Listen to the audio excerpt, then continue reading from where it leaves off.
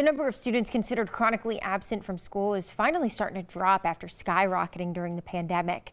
These numbers, though, are still well above pre-COVID levels. The Department of Elementary and Secondary Education acting commissioner made this announcement during a board meeting on Tuesday.